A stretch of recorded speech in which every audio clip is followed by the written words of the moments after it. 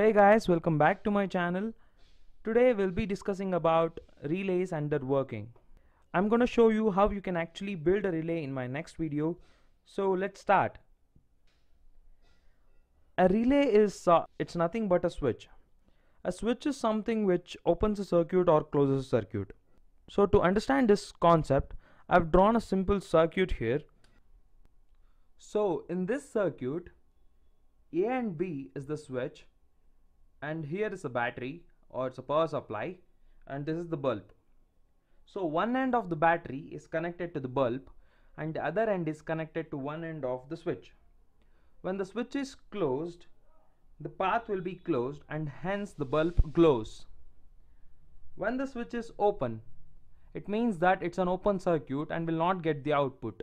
In this case, the bulb will not glow. A relay exactly does the same thing. To understand the working of relay, let's draw a simple circuit.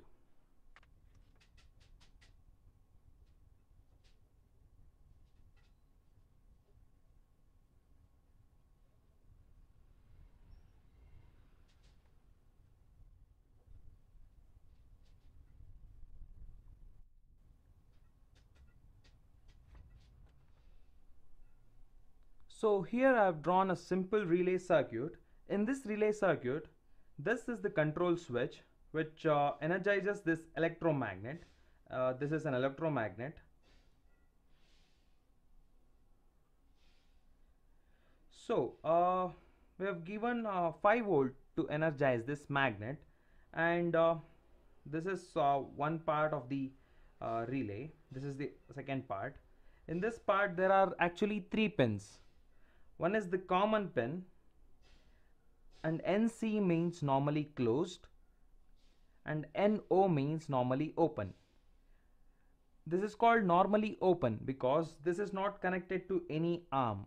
So we call this line as the arm of the relay. So here we have connected a bulb. One end of the bulb is connected to normally open and the other end is connected to one end of the 250 volt supply. The other end of the supply is given to the common pin. So this is what actually happens in a relay. So when we turn on this switch, this is a control switch. So when we turn on this electromagnet will be energized, and hence the surrounding magnetic field will be intensified, which means the strength of the magnetic field increases. So when the magnetic field strength increases, it attracts this arm towards itself. This arm will come here and this path will be closed. So once the path is closed, the bulb will glow. Now the electromagnet is energized. What happens when you turn off this switch? So when you turn off this switch, this magnet will be de-energized, of course. A spring or some other force will pull this arm back to its initial position, that is from common to normally closed.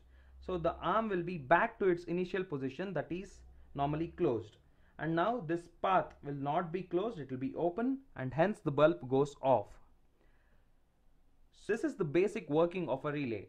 So here, as you can see, this is a complete relay module. I'll explain this with a circuit later. And this is the main thing. This is the relay. This is what I've explained here. So this is the relay part and this is the other part. So in this relay there are 5 pins.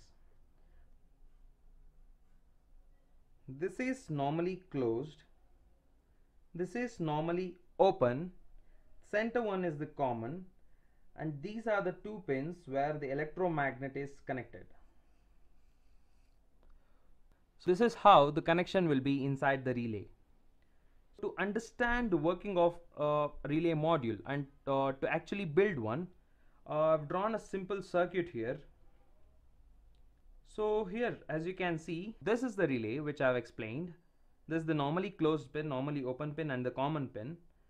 And this electromagnet is completely controlled by this part of the circuit.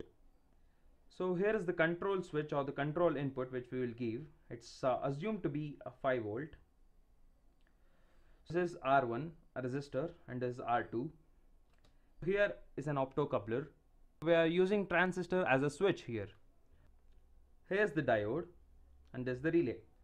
This optocoupler is just used to isolate this the control input or whatever the part here on this side of the of your system, and the relay part, because relay actually handles 250 volt AC 250 volt input.